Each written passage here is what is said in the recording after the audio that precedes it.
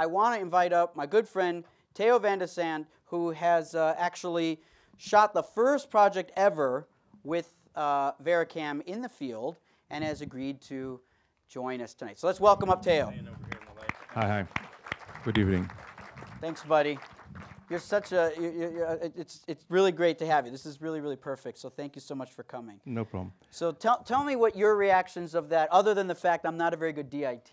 Now, first of all, I would have loved this evening before I shot, because when I got an offer to do a pilot for Amazon, and they requested for me to work with a camera on at least 4K resolution. That is a request that they have, and I thought, what's going on? Why should I work on a camera that is 4K resolution if I have an Alexa that I know and gives me enough quality to do that? But at the same time, I thought, wait a minute. 12 years ago, we tried with the ASC Technology Committee to fight what was going on with HD, where Sony tried to change the whole process of filmmaking because HD was going to be good enough to make features, etc., etc. So we in that time we tried to tell the community that 4K was going to be more or less the quality that we had with 35mm film. So for us, we kept on fighting to get that resolution. Now we are with this camera. I think we are there. That we have a complete 4K workflow from the beginning to the end. So that's an excellent point. So basically, in terms of, and it's kind of like what I said. It's not about which camera is the best. It's which camera is the best for what purpose. So why don't you tell us? I know when we did the pilot together, there were some very interesting shots in that club scene, for example, in that bookstore scene. So tell me how this camera was the right tool for those shots. Yeah, still I have to tell you first that when I the day later saw the Panasonic camera demoed at the ASC Clubhouse, I played with it for a minute and saw it on a monitor and decided to this was going to be my solution, a 4K camera that could work on an ASA 5000, because I had some locations that were pretty dark and I would be able to work with less light and still work with it. So my first location was the old bookstore. The last bookstore in downtown, what has a tremendous dark atmosphere. So we wouldn't be able at all to shoot there without an ASA of 5000. I had measured it with my 5D Canon camera, and I found that that was a possibility. The result of the demo was really impressive on the monitor. So the first day of shooting, we went to this bookstore, and I immediately went for 5000 ASA. That gave me. I was confident enough that after having played with it, that it was gonna be all right. We discovered, though, when we had shot it, that there are.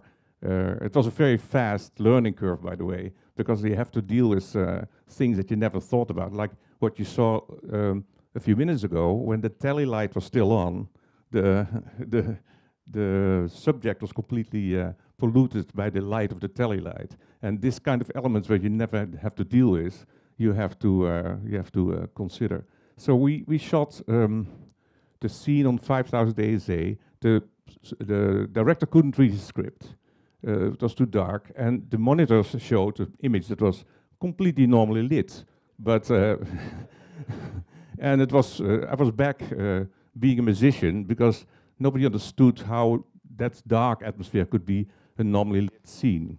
I was pretty happy with it. Then we the evening afterwards with the dailies, we went because I saw some noise that I was not happy with, that I hadn't expect, and we went into that, and we discovered that we have to deal with complete different elements. There's a type of noise that is that we never dealt with, is shot noise. That is a noise that that has to do with the very little amount of light that is that hit the pixels, and that is not had nothing to do with the noise that you saw when you upgrade from 800 to 4000. So that just has to do with other elements, the amount of light, the amount of photons that hit pixel. So to get around that, I figured out that it was more or less the same as when I would expose 35mm film for the release print, because you know that 35mm film had dailies and had the best quality image that you ever would see, but that's not what the people would see. The people would see a print of the internegative, and to avoid the grain in the final release print, you would add a little bit of fill-in light to the shot to avoid the extra grain. It's the same here. So you have to have a little trick to avoid that shot noise and to get an image that is practically noiseless. And that's what you saw, by the way, now here. So, Theo, one last question. You and I talked a lot about the advantage of the in-camera proxy files as well. That wasn't available when we did the pilot. So tell us how, as a DP, you would actually... I mean, first of all, Theo's never had that feature because it doesn't exist, and he just would not stop talking about how badly he needed it, which is, of course, the way people are. So this is something you clearly really want really bad because you wouldn't shut up about it. So what is it? How would you use this proxy option? Now, of course, the three slots in the camera are unique and very well to use, because I would use everything from the camera. The 4K would be absolute my negative, would never be touched. The 2K would be, as said, used for editing and the LUTs and the whole post-production, because editors work on a much lower resolution than that, so they will be very happy with the 2K. And then all the things that you can do on the SD cards would be very quick, accessible on the set.